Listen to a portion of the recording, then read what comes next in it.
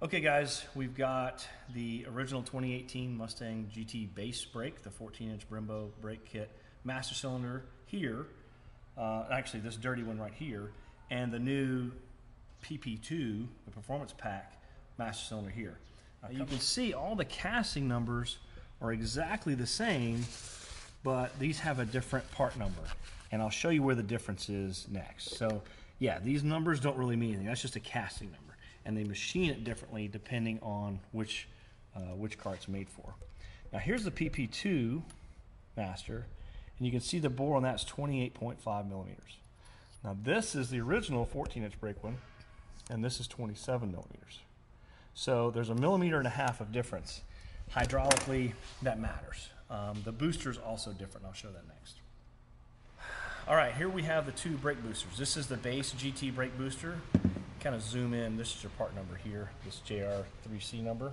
So this is what came on the car, and functionally it looks the same physically, but apparently it's a very different level of boost. And here's the part number on the performance pack booster. So we're going to change that as well. All right, we're here with our 2018 Mustang GT. We're about to change the booster in the master cylinder, and while that's off, we're going to take this big giant sound tube ding dong off. All of this crap is junk. You don't need this in the car. We also took the big aircraft carrier engine cover off. It's just for looks, and it's just going to trap heat in there. So unnecessary nonsense. We take it off as quick as we can. We'll cap the hose in on the intake tube and on the firewall for the sound tube. All that's doing is taking noise from the intake and pumping it into the cabin so it sounds cool. They don't really care how it sounds. So here's where the booster goes. You know, there's a lot of crap that's kind of in the way that you got to pull out of the way.